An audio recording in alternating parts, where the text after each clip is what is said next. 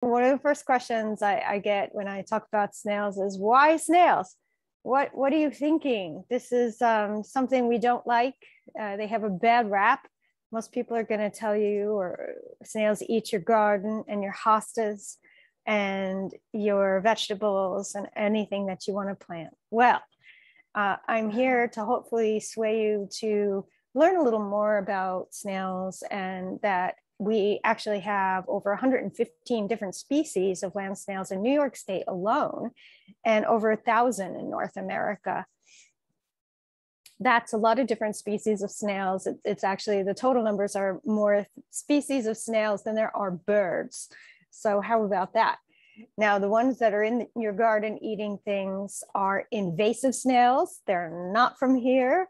They're ones that came over either accidentally or sometimes on purpose from other lands, from Europe, from the African continent, from the Asian continent. And they have, like many other invasive plants and animals in North America, they've disrupted the ecosystem. So those are the ones you can dislike. I'm not here to talk about those today. And what little I do say about them is very minimal. So I'm here to help introduce you to snails that you might not know even exist right under your feet. One of the things that got me interested in snails from a very early age, and nobody encouraged me. In fact, I was born of Brooklynite homophobic. Oh, what a terrible thing to say.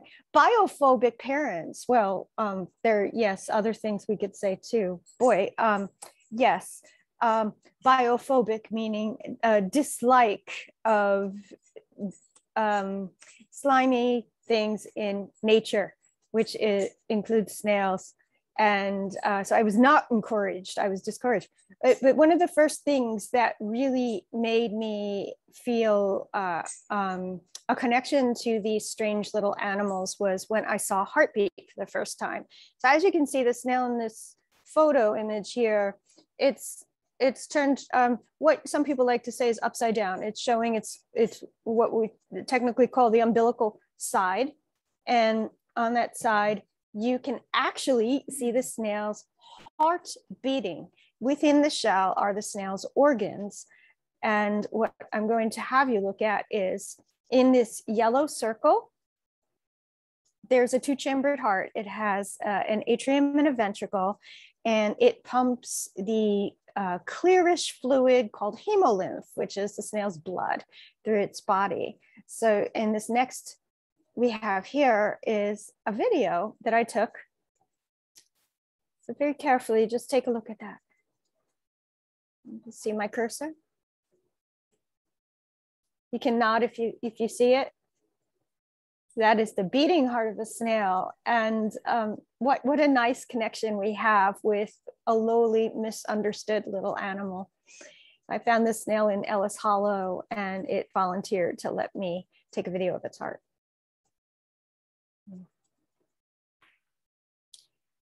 All right, so with that, we're going to talk about a few essential things to give you kind of a land snails 101.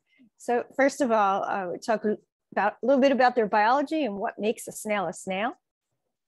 And we're going to talk about ecology, and then how does this relate to you? What might you do about snails in your life? How can you support them? So, all right, so in the scheme of things, snails are mollusks.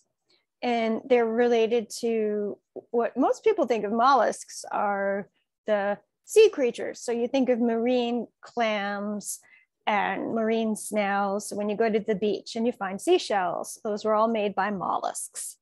And most of the time you don't see the mollusks who make them. So there's a little bit of a mystery there too. They're out in their habitats in the marine waters. But snails, specifically gastropods, which means stomach foot, because of their strange anatomy, evolved from aquatic, originally from marine gastropods. And there was not one instance of them coming on land and surviving, but rather snails have had a number of experiences on land over evolutionary time, when seas dried up, when water changed from being saline to brackish to fresh water. And now we have snails all over, on all continents except Antarctica. So that's gastropods. And what we're going to be talking about today is specifically the land snails. So you can think of the three major groups of snails. We've got, as I said, the marine snails, also freshwater snails. So your ponds and lakes and streams and rivers have snails in them too. But today we're going to be focusing on land snails, and that's my favorite topic. Slugs are snails too. Just because they don't have a shell or a visible shell, it doesn't mean that they don't really have essentially the same anatomy and the same similar habits. We've got lots of different types, species of slugs in North America, and thankfully most of them are actually native. This happens to be an invasive one, and yes, it might go after your cucumbers in your garden if you have some and you've seen these. But again, we'll minimize that.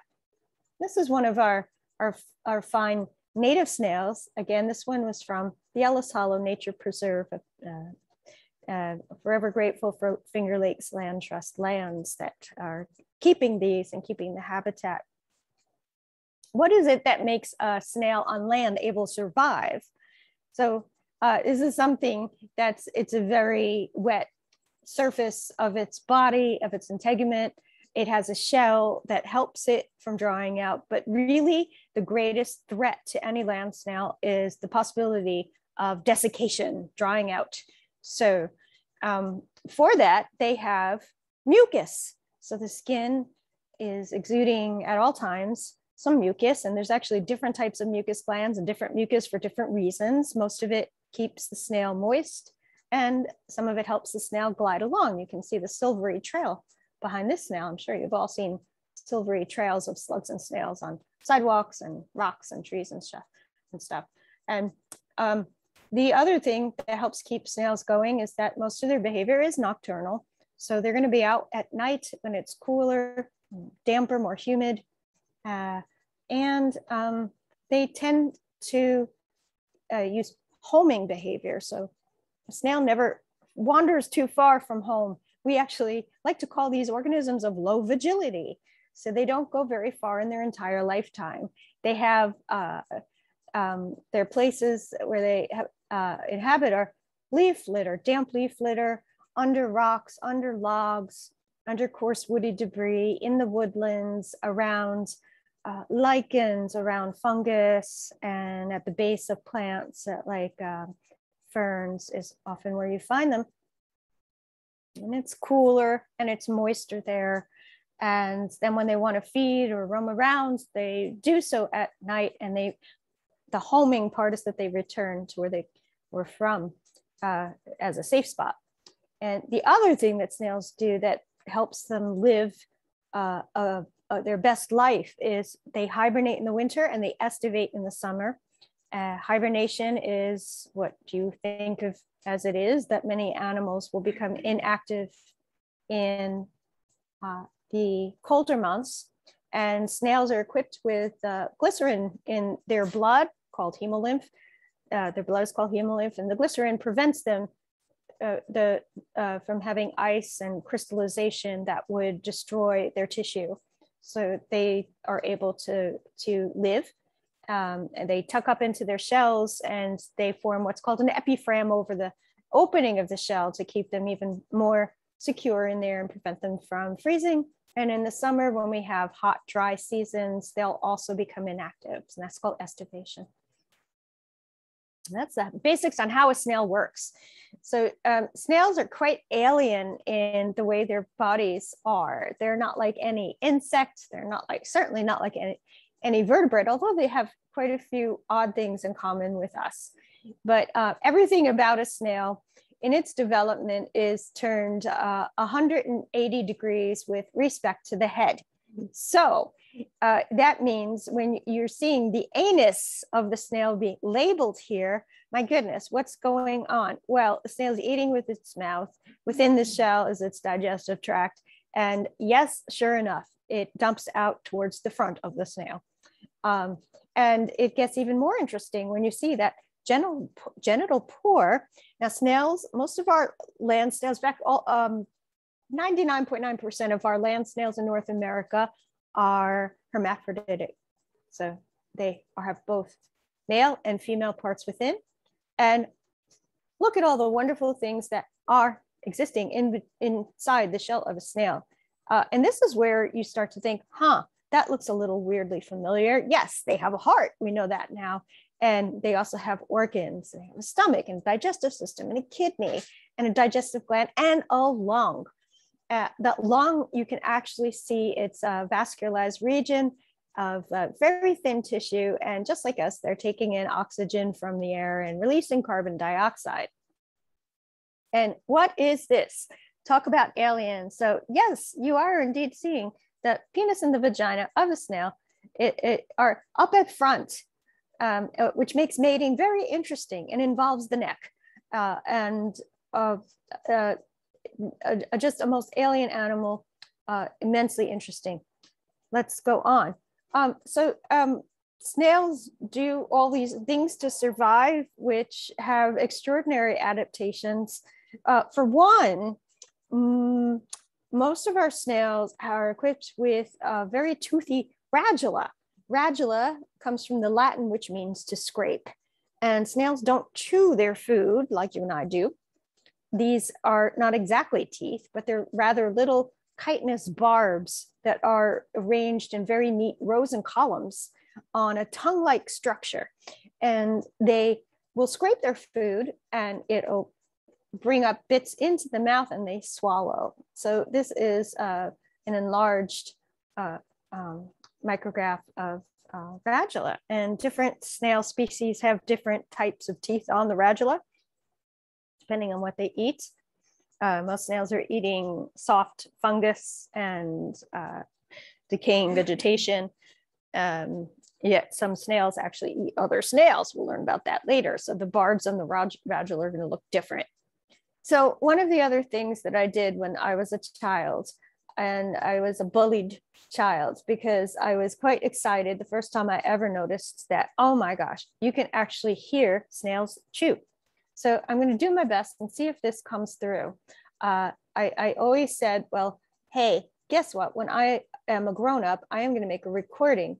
And it was Lang Elliott helped me make this recording of a snail. Let's see if this works.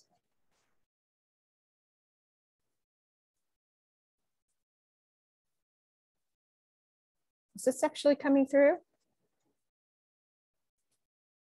Hold on. I don't think I can hear it, Marla. Hang on. Now?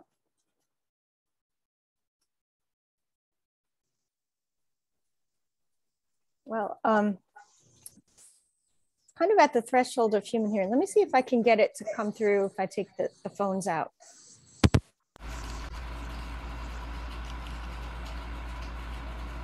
That's better.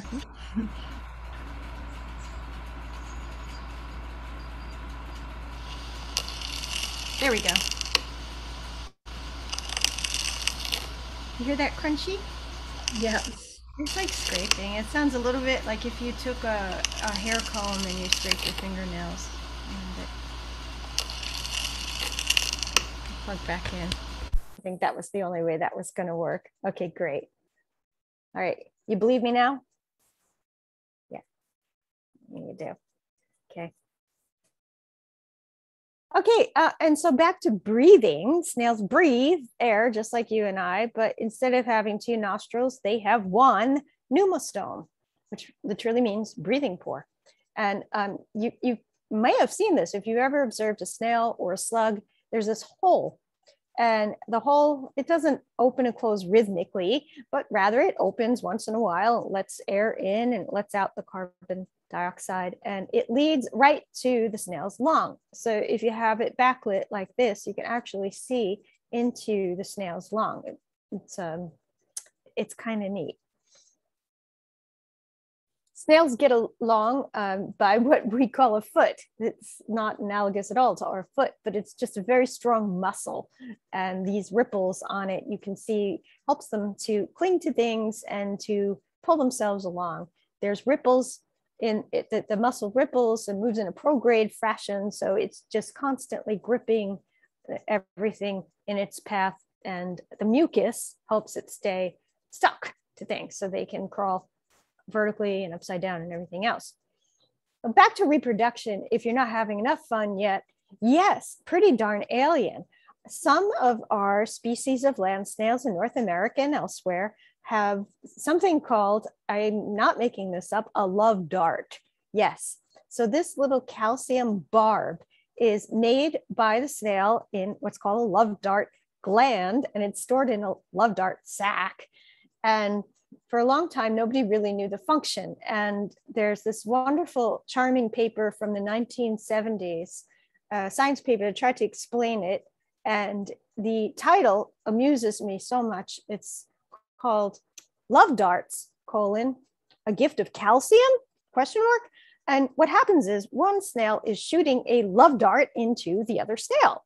And I've observed snails in my terrarium that actually have love dart. This one here even has one straight through its head. I don't think it hurt. I think it liked it. And the love dart is not a gift of calcium.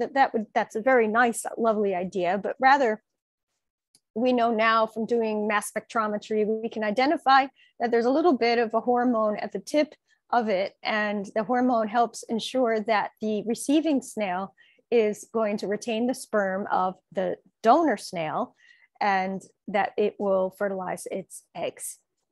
So that is a fun fact. If you ever see anything like this, that's what's going on. Now, if you ever see anything like this, you are watching snails, or slugs in this case, in the act. Different snails and slugs mate in different fashions, and a lot of them just line up with their necks next to each other where they're going to exchange sperm with each other. But these slugs, the leopard slugs, do it a little differently. They hang from a mucus thread, usually at night. They twirl around each other, and there's a courtship going on. And what are you seeing here? This white, almost flower-like, petal-like structure that's beneath them, believe it or not, is their two penises everted and in use and twirled around each other where they're exchanging sperm. How weird is that? Now, if you go to YouTube, you can go to this link, you can go to any link that it's snail porn, okay, just say it. But if you just look up slugs mating, especially leopard slugs mating, there's an especially good one out there with Sir David Attenborough explaining the process, and there's lovely violin music in the background. It's quite enjoyable. You might like that. So after snails and slugs mate, what happens? They make lots of eggs. And not only lots of eggs, this happens to be an introduced species I use just for illustration purposes. And I counted 88 eggs at the end of its laying escapade. And yes, again, with the vagina being positioned in the neck, this snail is pumping out eggs from its neck. How weird is that? So here's the total amount, the clutch of eggs. But snails can lay anywhere from 1 to 100 or more than 100 eggs. It happens that the introduced and invasive snails are so successful because they lay much bigger clutches than our native snails and slugs do. I was studying some native snails and slugs in grad school, and there was one species in particular that would lay 3 every time, just 3. That was it. Anyway, 88 eggs makes 88 babies. And this is what a baby snail looks like when it hatches. So yes, snails are hatched with their shell. And this is probably one of my biggest frequently asked questions.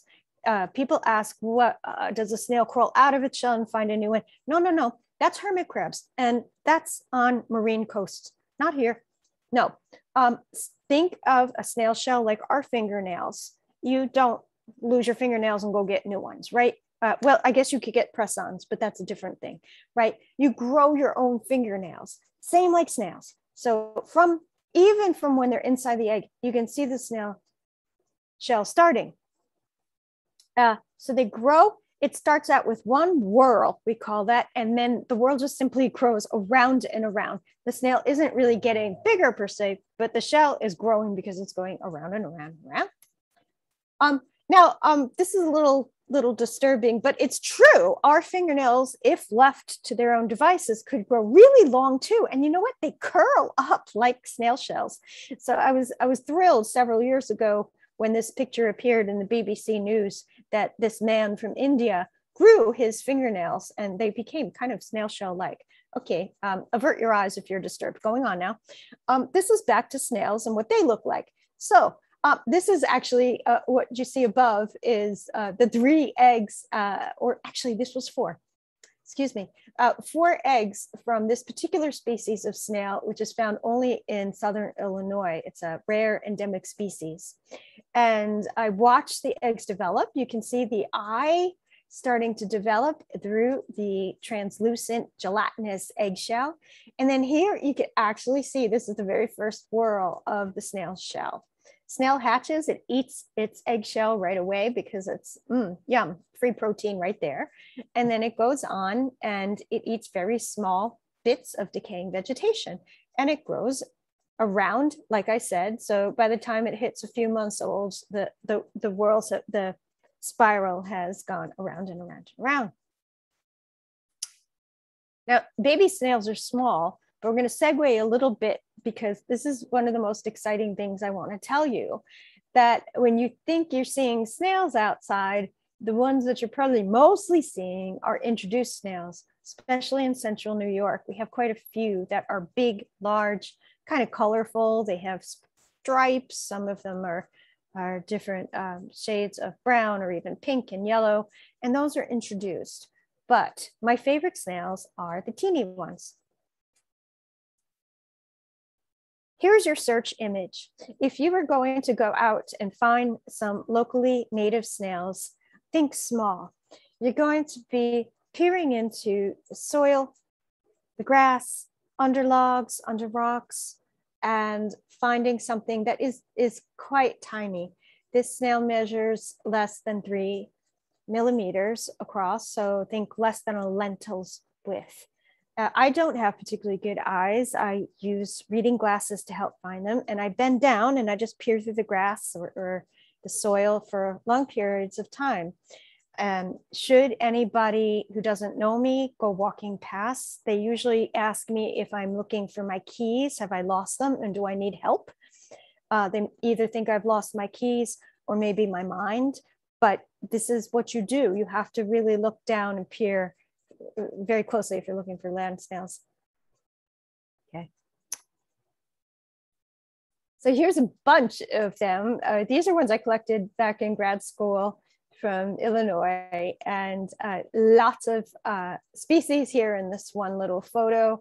The scale bar is about 5 millimeters. So it just goes to show that yes, we got a lot of diversity going on at a tiny, tiny scale. In fact, 95% of our snail species, our native snail species in North America, are smaller than a lentil.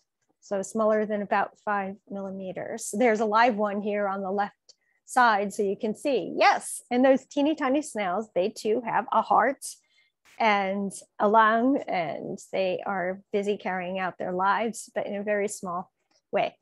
I took this photo of the tiniest snails in North America laid out on a penny so you could really get a feel. Again, these are not baby snails, these are full adult snails. The very smallest on this is Gupia sturkii. I'm sorry, I actually don't know the common names of a lot of our native snails. And in fact, a lot of them don't have common names, which is kind of a shame because people get to know things through field guides and through talking about common names. It's something that I have a goal of working on in life to help popularize them. But I have to tell you, one of my favorite snail names is Punctum minutissimum up here in the upper right corner here. It literally means small, very, very small. So that's how tiny these guys are. What are they doing? They're out there. They're small. They're at hidden in places you can't see them readily. They must be doing something out there, and they're not eating your vegetable garden, and they're not eating your flower gardens, and they're definitely not eating your hostas, because our native snails, even if you gave them a grand bowl of vegetables, they would have no interest. This is what they're doing. They're performing services for the ecosystem. So a lot of a snail's world is just cleanup, because there is always decaying leaf litter, decaying vegetation from, there's decaying fungi. Somebody's got to clean that up, and it's the snails. And they spend a lot of their time under things doing just that. They also can be cleanup crews for carrion. So you can find tiny native snails. So the one inside is a native snail, and the larger shell is not a native snail, but it's doing a little job in there. And the larger yellowish snail has perished, and the smaller snail is finding something good to eat in there and cleaning it up. And what happens to snails when they die, when they've lived their lives and they are no more? The shell persists in the ecosystem for quite a while. I have a dear friend, Timothy Pierce, at the Carnegie Museum of Natural History, and he's the malacologist there for many years. And he tried to do a study. He did a study of burying snail shells or leaving them out and marking them and going back and seeing what's happening. Are they still there? So, it's kind of handy that they stick around a while. For one, it's evidence that we say a snail was there. But other organisms in nature are going to use those snails. So here there's a species of ant that actually uses empty snail shells. And I got this particular snail back to my lab thinking it was a dead empty shell. I was about to identify it, label it, and all that, and tapped it out and found all these ants in there with their larvae and pupae in there that they were taking care of. So how neat is that? So here's another ecosystem service that is very understudied, but fascinating that snails do this. We have good evidence that snails out there are pollinating certain plants. So one is on the right side, pollinated by slugs. This is in the Denver Botanic Garden, and they've been no formal paper on this yet, but they've watched and noticed that slugs are the only things that were really interested in wild ginger flowers. So think of the kinds of plants that don't have a big showy flower blossom that's out in the sun. Think about the ones that are in the damp areas, that are in the understory. And it's not something that flying insects like maybe bees are going to find as readily or be interested in. It's just not really their territory. And a lot of the flowers, like wild ginger, kind of smell like carrion. So slugs will get in there and slurp up nectar and bring it along to the next flower, thus pollinating it. The best study that's out there that needs to be replicated and needs to be done with lots of different species is this one by Sarma and other scientists in 2007. In this little snail, the Lamelaxis gracile is a little elongated snail. They didn't get great photos for their paper, but what they found is this. It was responsible for doing most of the pollination work for a species of morning glory in India. And this happened on rainy, cool, damp mornings when the insect pollinators were not active. So they counted these little bright dots here are pollen grains that they counted on the body of the snail and on the shell of the snail. And they found indeed that the snails were bringing pollen from flower to flower. Again, I'd love to see more studies like this someday in my copious spare time, or when I retire. I'd like to do something like this. My own observations have mixed results. These are just anecdotal findings, but what I found was, sadly, it's the invasive slugs in our area that are pollinating trillium. So trillium is another one of those flowers that's low to the ground and not so much being pollinated by insects, but rather slugs. And Aryan slugs are highly invasive. They're one of our worst problematic slugs in the Northeast and beyond right now. Even in the past 20 years, they've become worse. These guys will eat everything in their path. Are they doing pollination? Yes, I think so. I had taken some swabs from these slugs and looked at it under magnification, and yeah, they're picking up pollen all right. So maybe even an invasive snail or slug could be doing something good. But here's the main job that snails are doing and why we can't have a healthy ecosystem without them.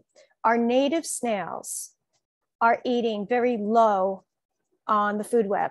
So they're taking up nutrients from decaying vegetation, from lichens, from mushrooms and other fungi. And from that, they're gleaning calcium and magnesium and other nutrients that are vital to the life of many animals. And in turn, they become food for many other animals. And I am A-okay with that, because look how much life snails are supporting. I always ask people, if you like fireflies, then you ought to thank the snails, because snails are the main food for many species of fireflies. For their larvae in particular, they will glean them right out of their shells. And it's good protein, it's good nutrients, and this is why we have fireflies in areas where there are lots of snails. Lots of reptiles eat snails and depend on them too. So we've got, this is not one of our own snakes here, but certainly garter snakes are big snail consumers, and even young rat snakes and other snakes, when they're young, are going to eat the smaller ones, and when they're bigger, they're going to eat the bigger ones. Lizards, turtles, our land turtles especially, are going to be eating snails. Good food for them, and they'll crunch down on the whole shell. Everybody knows probably around here, the redback salamander is one of the most common salamanders. It's hard to go in the woods, turn over a log and not see some. And look how tiny they start out. Look at that wee little one on the right. Again, that's my fingernail there. That was just a tiny, tiny little young juvenile redback salamander. And they are eating snails. So if you see salamanders, think snails. You're going to see snails in the same environment, microenvironment that is, that you're seeing them. Birds. So this is an area that is in dire need of more study, because we've got a lot of changes happening in today's world with climate change, is greatly affecting snails. When we have acid rainfall, when we have different weather conditions, when we have wildfires, it is wiping out snails. So a lot of animals can get up and run and fly and get out of harm's way, but not snails. If you destroy a patch of land, it always breaks my heart when there's a patch of woods that I've seen for a long time, drive by or whatever, and then all of a sudden it's being turned into a parking lot for businesses, stores, what have you. That's a lot of snail habitat that's been destroyed forever. You can't bring them back. And what's happening out there is a lot of birds are snail eaters, especially thrushes. This song thrush is a European species, but closely related cousin of it here, we have the wood thrush. A good study was done on the song thrush showing that because of acidic rainfall, acidic acidified soils, there were fewer snails in an area where the song thrushes were nesting. Snails are vital for their calcium. When I'm in the woods, I always look at tree stumps and rocks, and the images on the right of the screen are broken, busted up snail shells. So unlike a turtle, or tortoise is going to chomp down on the entire snail, the thrushes will beat the snail and they will try to get all those bits of shell off. So others birds that eat snails are turkeys. And remember those tiny little snails we saw earlier in the presentation? Well, those tiny little snails are often found in the, what's the part of a turkey that is the gullet. So this study was done and it showed that turkey hens in particular, the females were eating 30% more snails in the weeks before they were going to lay their eggs. So without good calcium, mineral content in the diet of birds, they cannot lay viable eggs. Some of the studies have shown weak eggshells. They've shown that the embryos can't develop properly. Mammals have the ability to sequester calcium from their own bones and support the developing fetus. But birds can't do that. Birds have very thin, hollow bones, and they're not able to share their calcium loads. They have to get it from their diet, and so many of them get it from snails. What else eats snails? Chipmunks. Yes, cute little chippies. It's not just nuts and things that they're munching on. They're actually out there eating snails. And interestingly, I find a lot of these invasive snails called the grove snail. The ones that come in all the different colors and can be striped. Chipmunks love them, so do squirrels. And what they do is they nibble off the top of the shell, the inner whorls, and they kind of like opening a can of sardines, and they'll just eat out the yummy flesh of the snail. Good protein-rich snack. There are some snails that eat other snails. So whenever I'm taking a group out for a snail study, I tell them, look, we've got lots of snails to identify, and some of them are really hard to tell apart. But if there is only one snail that you can remember how to tell, it is this, the grayfoot landstooth snail, because it's the carnivorous snail of our area in the Northeast. It's very recognizable. It's a very flat snail. It's sort of a greenish olive color of the shell. And when you turn it over, this what we call, again, the umbilical view of it, or the underside of the shell, is very wide open. So you could actually see the inner whorls in it. That's the grayfoot landstooth. What does it do? It's adapted with an especially long body region that's quite thin. And it's a bit gruesome. It'll go inside the shell of a living snail and eat it alive. And do you remember when we saw the image with the radula, with all those little rows of teeth? The teeth of the grayfoot landstooth are longer and more barbed. So it does a good bit of flesh munching in there and pulls the flesh into its mouth. So poor snail has nowhere to run and hide, but yet this is nature. This is a very native snail to this area, and it's a good snail to have around too. All right, so if people often ask me this is one of my frequently asked questions, aren't snails vectors of parasites? Well, they are. Fortunately for us, unless you go out and eating raw snails, don't do that. That's about the only way you're going to be infected by them. We don't have some of the terrible diseases that some parts of the world have with snails, but we do have a number of snails that are vectors for parasites. And this is one of the most fun ones to show you. This is the zombie snail, as it's called, and it's not, the snail did not start out like a zombie. Snail started out as a amber snail. We've got about 8 or 9 species of amber snail in New York State. Some of them are introduced and a lot of them are invasive. I think this was one of the introduced species. But anyway, this little species of flatworm invades the snail because it's eaten by the snail. The life cycle goes like this.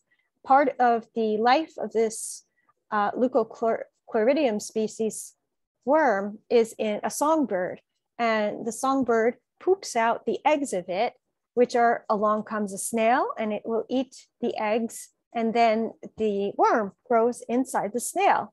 And what is happening here is that in the eye stalk, the tentacles, we call these, the upper tentacles, is the worm's body.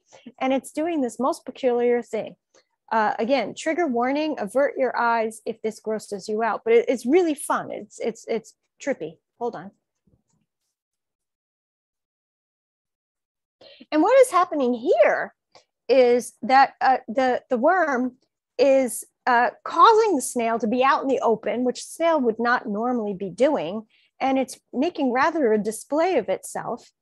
And what does that look like to a bird? If you were a bird passing over here, you got, wow, really good, wiggly, banded worm. That looks like something good to eat. And what happens then is the bird will peck off one or sometimes both of the tentacles of this poor creature and ingest the worm. When it ingests the worm, the life cycle continues within the bird's body, and then it will produce eggs, which then get pooped out, picked up by another snail. So I hope you're all still with me and doing okay, but that's pretty cool. There are other types of parasites that snails are intermediate hosts for. Sadly, this one, the deer brainworm, deer will pick up snails when they're out browsing, and they'll pick a part of it. It's a roundworm in this one. And again, they'll poop it out and it'll get picked up by a snail or a slug when they're in the grass, and feed on it, and the life cycle continues. I say the sad part of this, it can affect deer adversely, but more so than deer, it affects some of our farm animals. So it's a terrible parasite for goats, also for camelids. So llamas and alpacas are also affected by it. I had a goat, I keep goats, and one of my dearest goats died about 1.5 years ago. We weren't sure she had a brain tumor or if she was affected by this. We'll never know. I didn't have the full workup, but they exhibit similar symptoms to something like a brain tumor, where they're confused and running into things. So yeah, this happens. Okay, but going back to some of the good things that snails do in our ecosystem, they're there for a reason, and they're supporting a lot of other life. And it's us who are the greatest enemy of the land snails. We are removing far too much of the habitat that they need to survive and thrive, and you can't put it back. It's gone forever. What can we do? What can we do to help? So I'm going to look at some things. And I hope at this point in the presentation that I've helped to I don't know, maybe help you shift your mindset a little bit, that not all snails are bad. Okay. So again, 115 or so species in New York State, and the vast majority of them are native. So knowing what's out there is the very first step. So how do you learn to identify land snails? I wish I could pull off my shelf a field guide to land snails. I've got some older ones that are from 1960s and 70s, and I still use them. In the works is a field guide to the land snails of New York State, being worked on by some colleagues of mine, and I've been a contributor to that over the past 10 years. We're looking for a publisher, so I can keep you posted on how that's going. I think I've said this every year for the past several years, but there are not too many malacologists working on land snails, and it's very challenging to get funding and to prove to others, even scientists and people who make decisions on behalf of wildlife and preserving land, that these are important animals. So we have other things and other tools. but I'll just go over the basics again. I've alluded to this several times in my talk so far this evening, but again, most thankfully of our snails and slugs are native. And some of them are these. We have lots of mantle slugs that are native. I have a whole slide on mantle slugs later. They want nothing to do with your hostas and plants and carrots and cucumbers. These guys eat fungi in the woods. There's a few that are invasive, and maybe you've seen some of these. The dusky Aryan over there on the right comes in several color morphs. It's usually orange, there's brown, there's lighter yellow, and they're very destructive. And I'm saddened when I find them in areas where I'm also finding native snails, because I think they can crowd them out. They're reproduce at a much greater rate than any of our natives do. The hairy snail has been discovered in our area in Ithaca first in, I think, in the 1990s. Now I find them everywhere. So some documentation is needed there, but they just turn up everywhere around human habitation, and sometimes not. Leopard slug, it's a big slug, pretty massive. They're also invasive. These guys will eat your garden, so you cannot like them. It's okay. So here's a little trick to help you understand slugs. Most, not all, but a great majority of the slugs that have what's called an anteriorly positioned mantle. So the mantle is this fold of skin, and in place of a shell, it offers a little bit of extra protection for the vital organs. So the snail's heart, lungs, and stomach and intestines are up in here in the slug. Whereas the I should say all native, actually, in our area in the Northeast, the slugs that have the mantle that covers the entire body are native. And that's a really good way to differentiate. You have to get up close and look at them, but you'll see. So we want our native slugs around here. They're quite special, and they feed almost exclusively on woodland fungi and lichens. Another way you can start to understand snails better is that the overall shape of the shell is one of the first things that we look at. And the shells come in a variety of sizes. We have some of the larger ones. Most of our larger ones in this area are this globose kind of a shell. The grayfoot lance tooth was one that has this depressed heliciform shell. Some are shaped like discs, some are shaped like a beehive.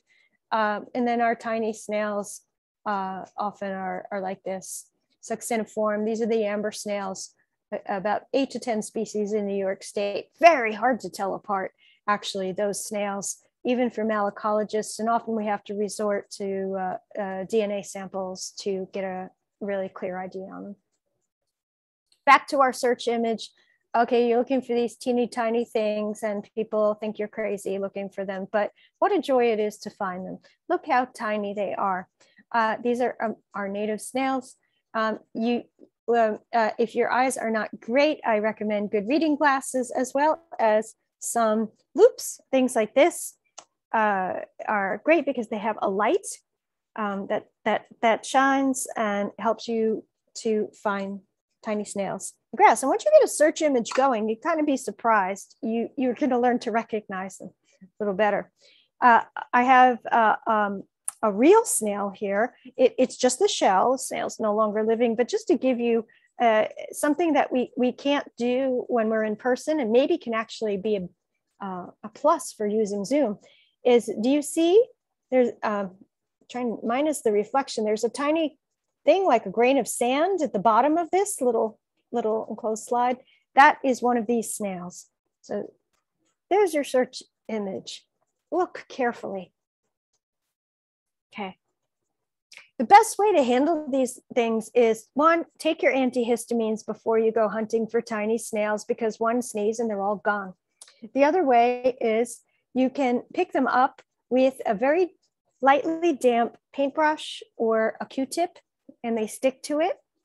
They're very statically charged. So when you put them in something, they're going to be sticking to the sides, especially something plastic. Very easy to lose little snails. But this is one of the methods that I use when I'm handling them. Either that, also there's paper thin forceps that you can get from biological companies. Sell them. They're very lightweight and they're good for not crushing snail. It's the saddest thing in the world when you find a little beauties like these and it's crushed. That's a bad day. Naturalist. So the Finger Lakes Land Trust and Cayuga Nature Center and other groups have been sponsoring bio blitzes lately. And if anybody's participated in them, you'll find not so many snails on them. The algorithm that identifies life on iNaturalist is at its worst with snails.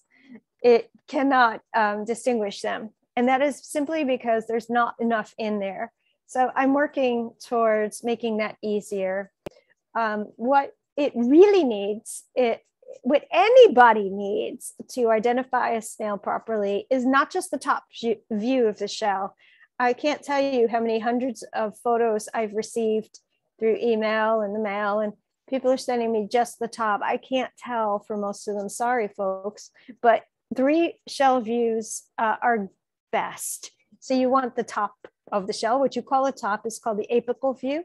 You want the umbilical view because this gives you quite a few clues. Different species will have what's called the umbilicus, this hole here, either open, sometimes it's partially covered, and sometimes it's all the way covered, depending on the species. And the, excuse me, the apertural view is also helpful because of the shape of the opening.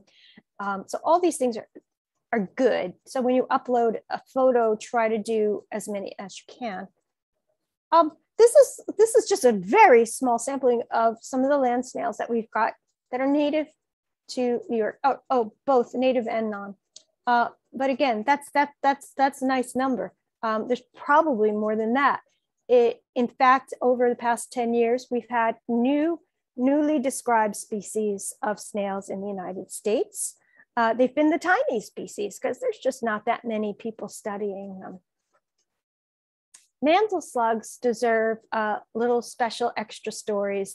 They're quite charming. They will never eat anything in your garden. I promise you that. And they love woodland mushrooms and they love to eat lichens. So if you're out on a cool, damp, maybe rainy morning in the woods, that's when you're most likely to find them. They're very hard to tell apart in terms of species. I'm working on a species guide that's going to make that a little easier. But with these guys, it's not just the pattern. A lot of the patterns look the same. You also have to look at the underside of the foot. So that's why I very carefully, see this one on the lower right, I turned over the end of its tail and it's a little bit of an orange color. And that's Phylomycus togatus. So, okay, we have to look at the overall form and the shape and the color and the modeling. They're still hard. They're very hard to tell apart. And sometimes you get one like this, and when they are scared, you know, they're not pulling into a shell, they kind of bunch themselves up and they look like, what does that look like to you? Like a piece of poo. So it doesn't look like much, but you can overlook them very easily. So what is a malacologist? Person who studies snails. And there's so much we want to know. We have more unanswered questions than we have answered. And even when I say malacologist, that is not only people who study land snails, but it's people who study clams and squid and octopus. And there's the American Malacological Society that you can reach at that link, or if you just look up American Malacological Society, if you have a sincere interest to learn more. And a handful of us are interested in land snails. These are the kinds of things we want to know, but above all, we want to gather data because we want to know what are the species we care about for conservation efforts. And where can we make recommendations for land to preserve? Because in some cases, snails are endemic to a very, very small area only and nowhere else. Here's an example of that. So the Chittenango ovate amber snail looks like a typical amber snail, but there is only a very small population of these remaining. They live in one spot of a few square meters near the base of Chittenango Falls and no place else in the world. That's it. So there are efforts underway to maintain this as a little refuge for the snails, trying to keep people out. Just walking on the paths there, one must be very careful. It's a hard hat area.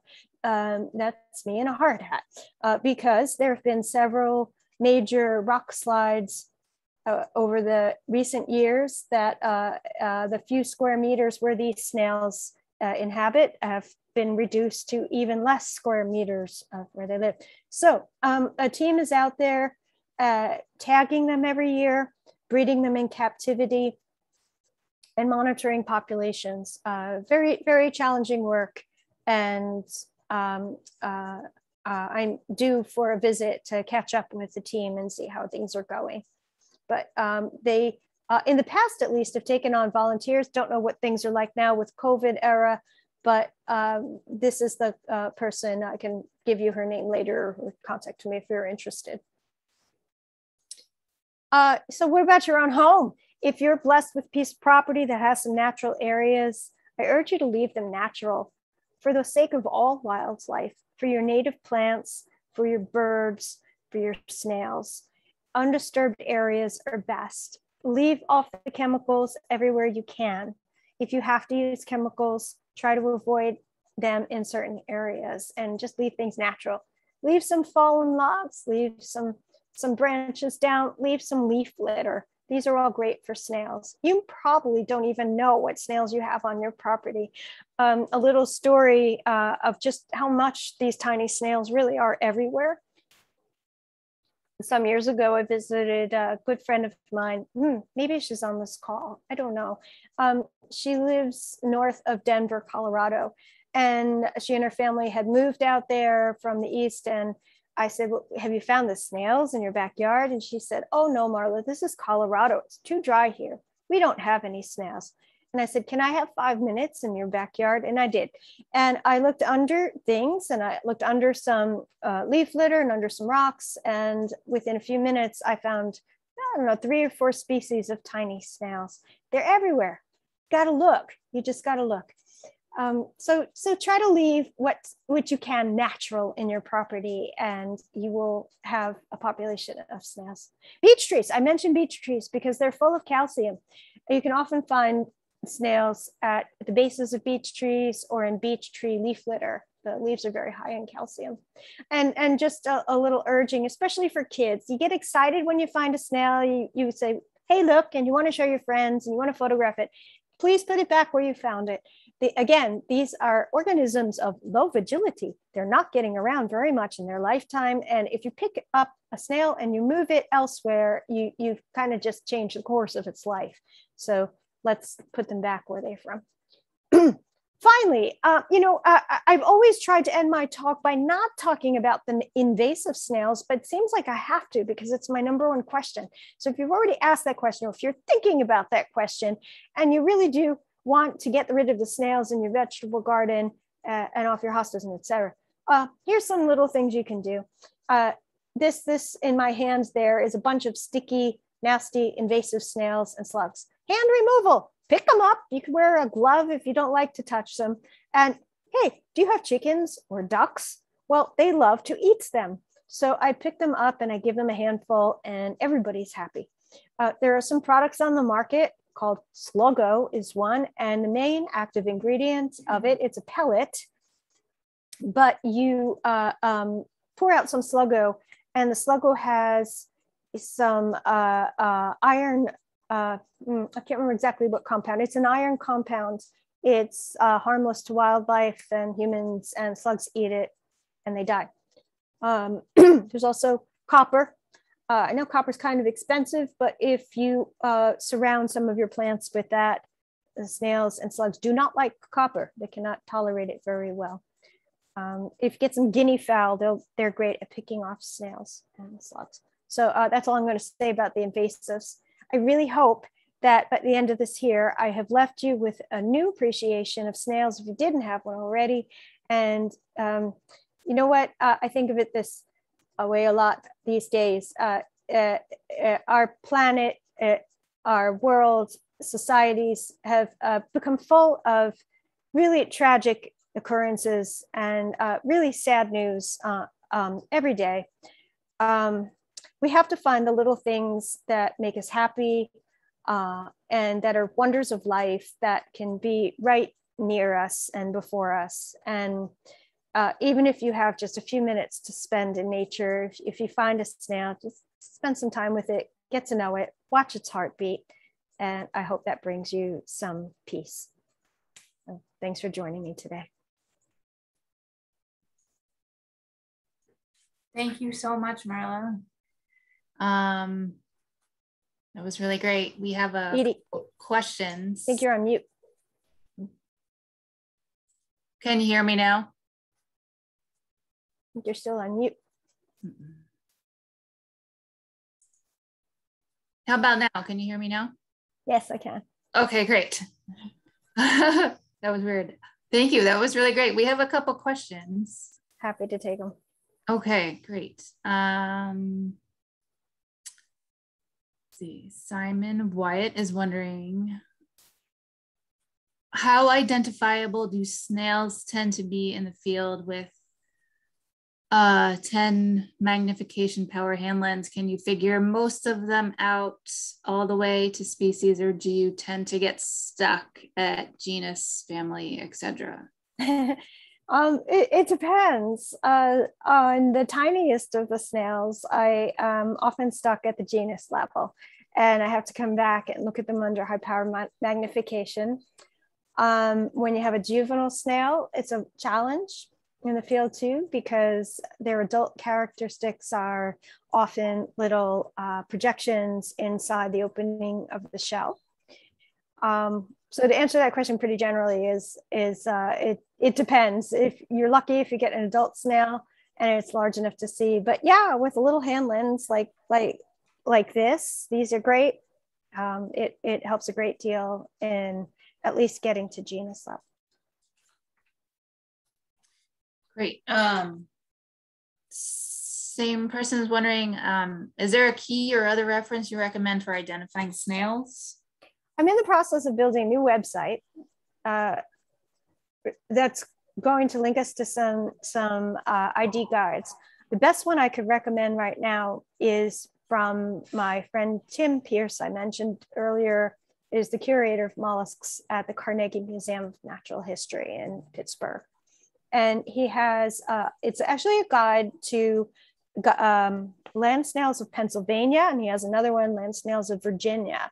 But we have a lot of those species here. If we don't have the exact species, we have something in the same genus. If I can, I'll try to put that. Can I put that in the chat maybe? Great.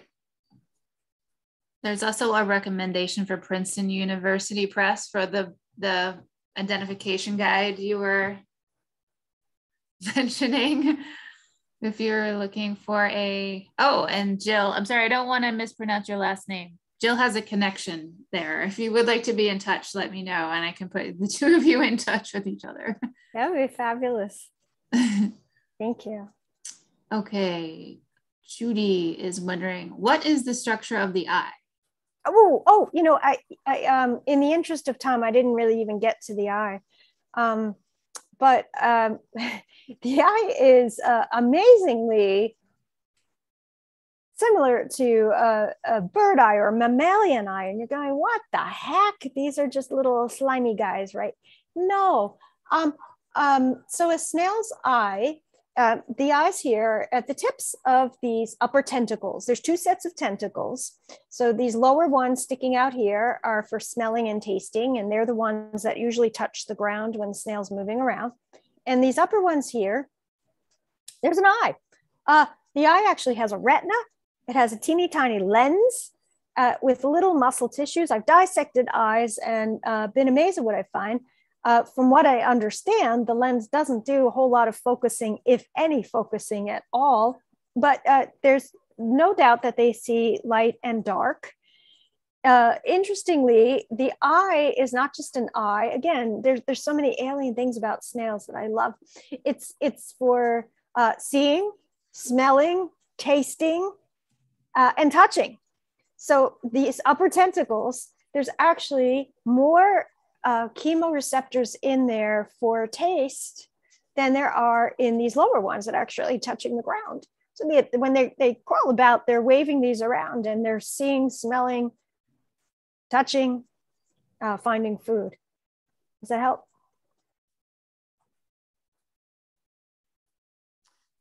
Okay. Is there do snails have a lifespan? Yeah.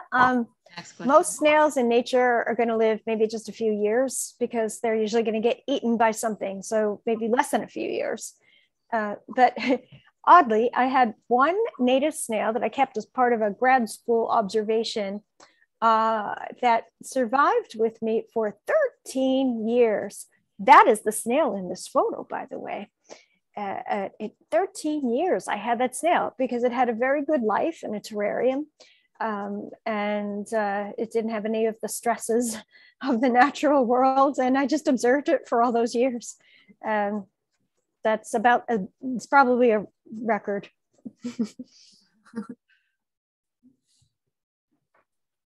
All right, last question. What is your specific area of study?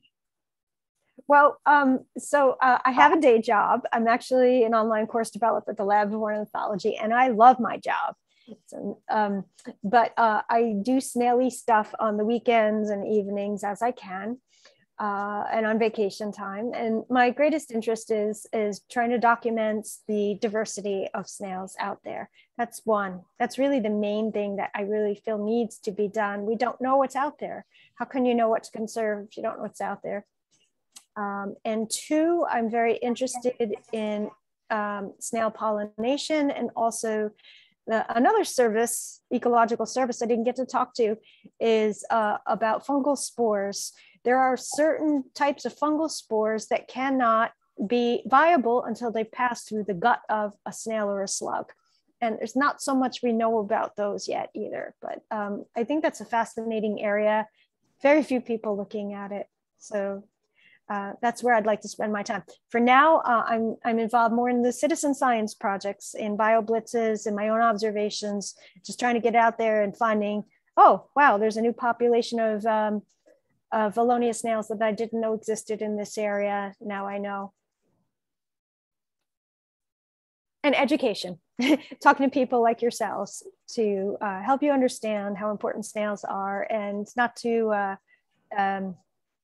let's lessen our hate for snails when it comes to the snails that are invasive and getting into our gardens.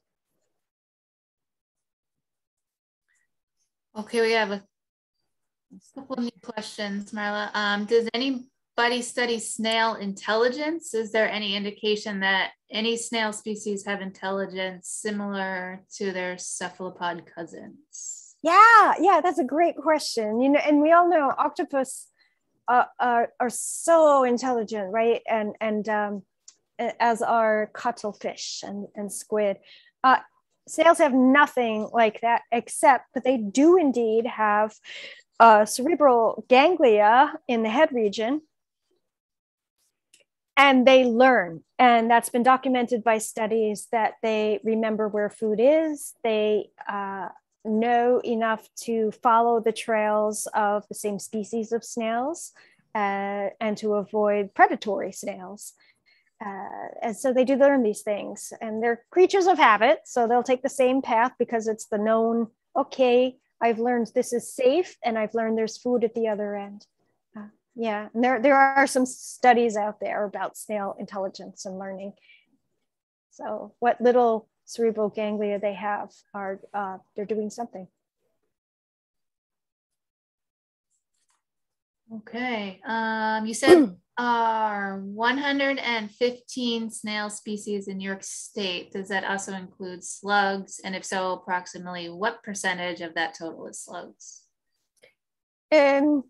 I probably need to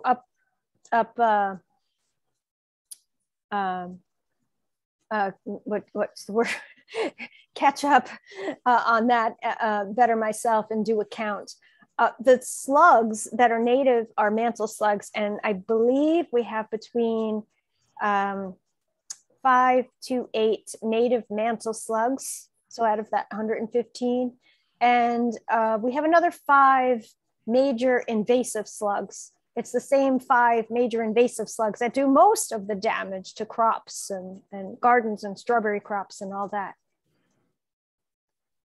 Does that help? So roughly, let's say maybe 15 of the 115 are probably slugs. I'd like to come up with the better number for you because I do have the list. It's not on the top of the top. And then lastly, how many species? Oh, not lastly, sorry. How many species of native freshwater snails do we have around here? Not as good on the freshwater snails, but we have a bunch. I think I would say, venture to say it's between maybe 20 and 30 or so in the state, but I could be wrong. I have an older publication on freshwater snails of New York State. Mm-hmm. And a lot of those are actually invasive too.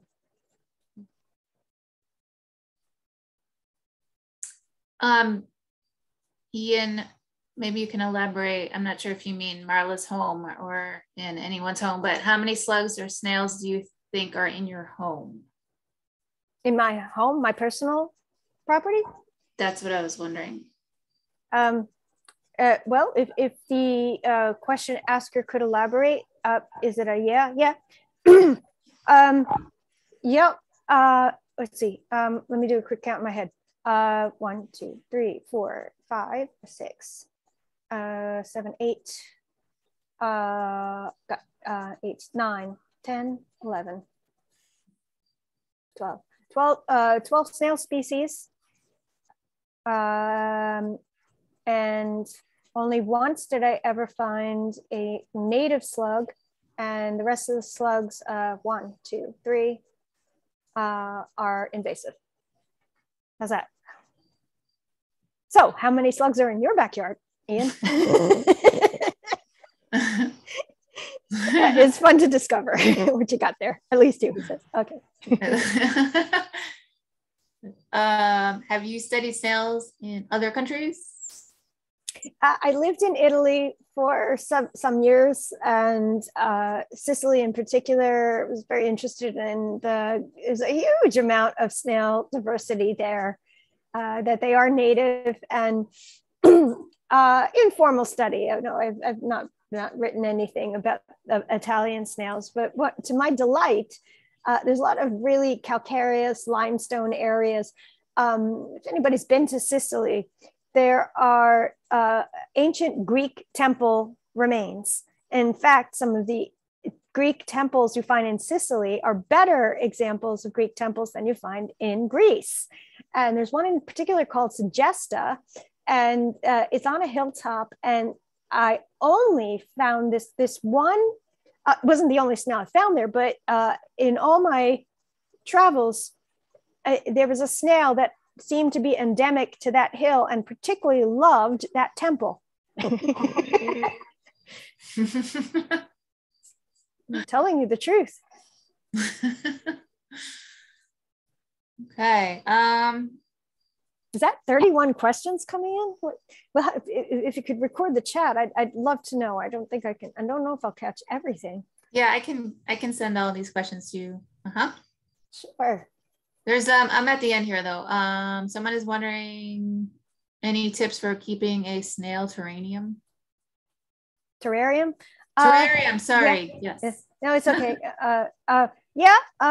Well, I've made it a habit now not to make pets of them. I really love observing snails in nature, but if you have a terrarium and not so big snail, a couple things: you want to keep a tight lid on it, screen mesh so that it can breathe.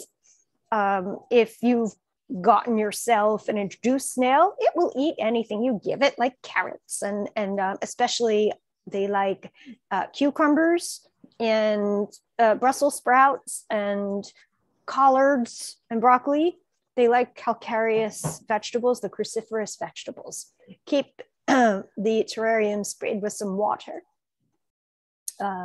Avoid cleaning it with soaps and things like that. And the water you use, be sure it's not chlorinated.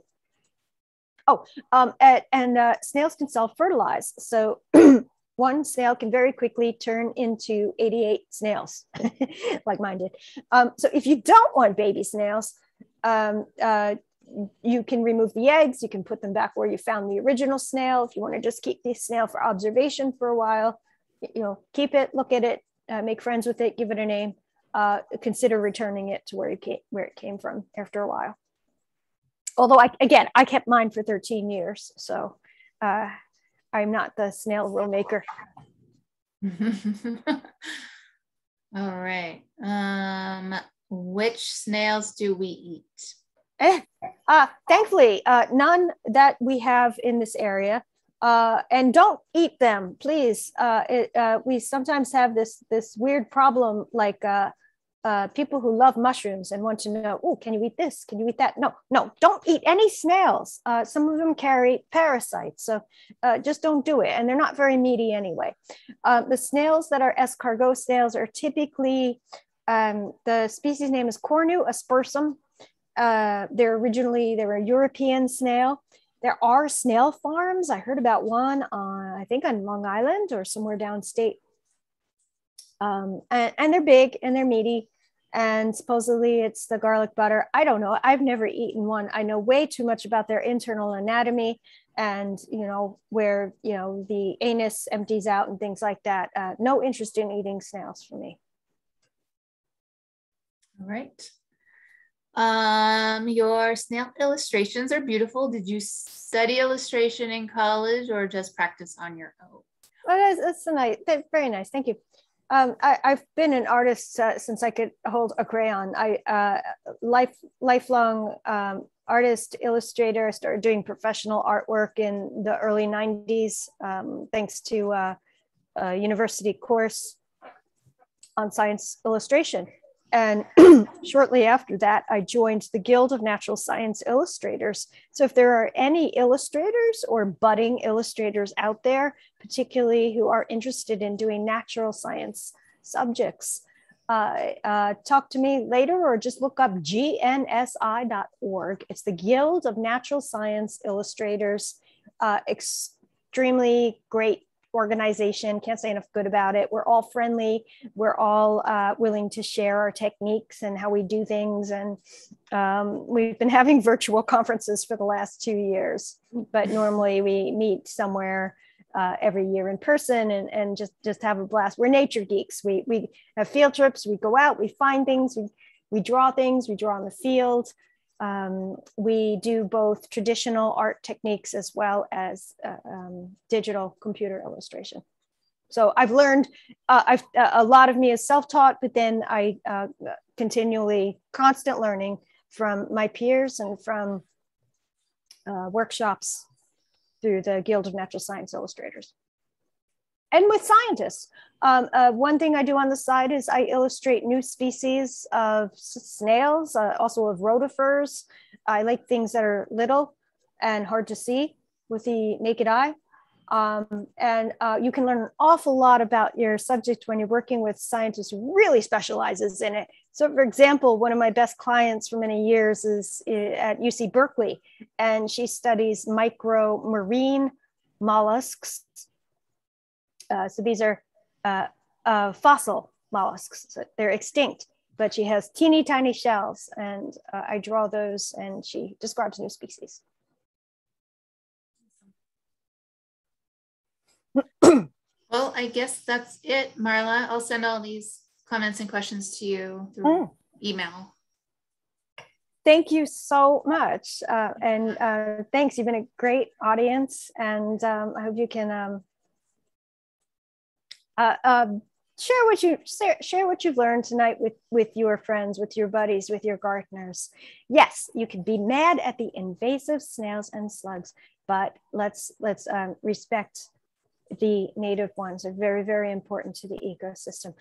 Maybe I leave you with one more thing. Another frequently asked question is, how did the invasive snails and slugs get here? Well, they've been coming probably since the time of the Mayflower. So snails and slugs and their eggs are stowaways on those types of ships, because the early settlers, the early colonists, brought with them their favorite plants and vegetables and pots of soil, and snails were transported over. So by DNA studies, we can see actually how long some of our snails that are from Europe are now in the US or in Canada. So some of them date back to those early settlement times.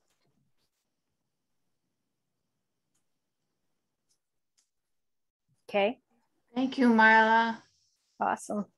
Thank you so much, everyone, for joining us. Someone just asked, but I'll just reiterate that tonight's recording will be posted to the news section of the Finger Lakes Land Trust website, hopefully by the end of the week. So it's fllt.org/news. So yeah, look for that. And thanks again for supporting the Finger Lakes Land Trust. I hope if you don't already, please do consider it. I always love your newsletters and hearing the news that there's more and more lands acquired. And I have so many places I haven't yet visited. Me too. Okay. All right. Thank you, Marla. Thanks, everyone. Thanks for it's a good rainy night. If you go out early tomorrow, you might be able to find some native snails. Take care. Thank you so much. Yeah. Okay. Yep. Thank Bye. you. Good night, everyone.